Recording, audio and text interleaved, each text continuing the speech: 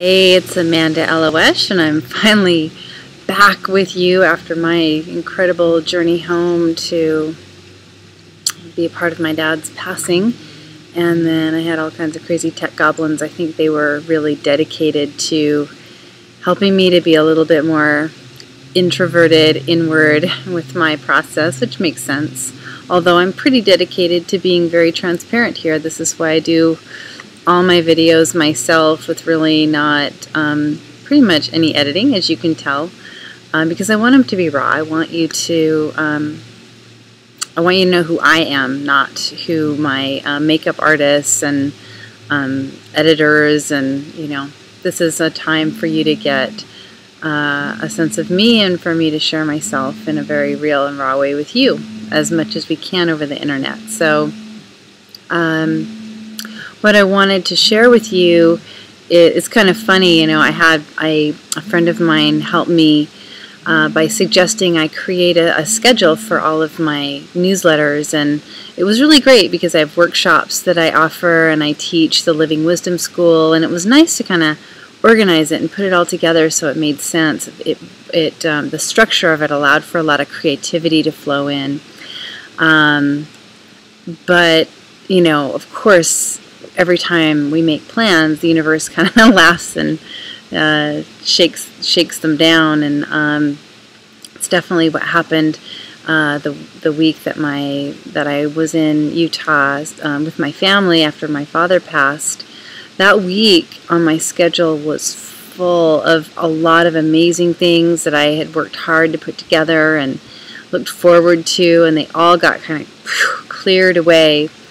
And we've been working with the Priestess, and I've been wanting to share with you the qualities of the Priestess, but what's been so potent, which is the archetype that's moving in, is the creator, preserver, destroyer, like Kali Ma, Death and Rebirth. And it's so perfect, the timing of my father's passing over Easter and the theme of resurrection and Passover, just all these life and death and rebirth kind of stories and experiences. And I was kind of feeling that, I took the risk and looked at my schedule to see if there was any way to tie in what I had put on my schedule with what was going on in my real world, because I do like the schedule, but I'm really more committed to honoring what's real, because I think we're all kind of on similar rides together, and I'm more about what's real rather than what's scheduled.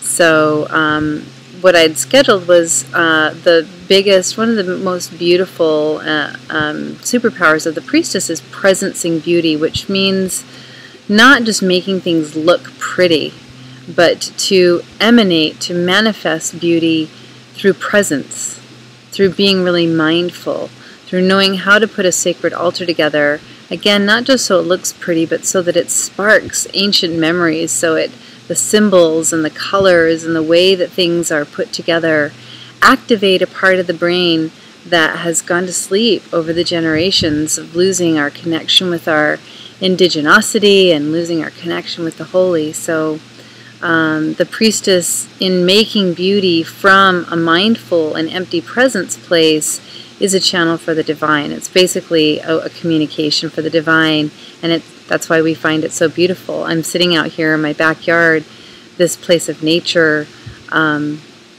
It's beautiful because it's the divine. It's the life. It's the children of the divine. So I was feeling into how presencing beauty factored into my experience, what's going on with the new archetype that's coming in, Kali, and resurrection and rebirth. And it's really that, my experience required, as I said, a lot of things were on my plate, and they all just got wiped clean. And instead of worrying about it and what it might mean financially or business-wise, or in all these great collaborations and new projects and ideas that were about to pop for me, I really trusted my relationship with the holy and the chaos, the gift of chaos, the gift of wiping the slate clean, which is the next month's archetype. And but the presence of the priestess, to be able to trust all that is happening for a reason, and to let go of worry, to not react in fear, to drop into empty presence, and to listen to the divine speak through. And how do I show up as a priestess, not just in the temple when it's all quiet and you've got the gatekeepers smudging people in, and there's silence and beauty all around, and soft music. But when there's an earthquake, or when there's a death or a tragedy, that's when it's most important to be a priestess, to be able to step up as a priestess and to make beauty happen in the middle of grief. Because when we do that, the grief becomes an offering, a ritual, a feeding of the holy. It nourishes the soul. It helps unfinished business to feel finished and completed. It helps a lot of feelings that we don't like to acknowledge in our culture to be put towards something that's honoring, that feels really nourishing to the soul. And I was able to do that, within just a couple of hours, literally a couple of hours notice before I jumped on a plane to head home, to just drop in and listen. What do I need to bring with me? What items, what sacred power tools do I need to bring?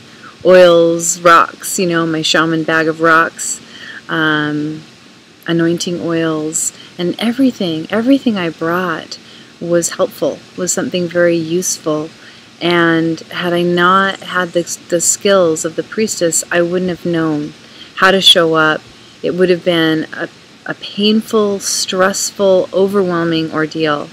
But instead, it was this beautiful time to connect with my family, to focus on doing everything in a good way, from moving my mom, packing up my mom's house and helping her to move, to helping my mom with her grief and to take care of herself, and that's not her MO.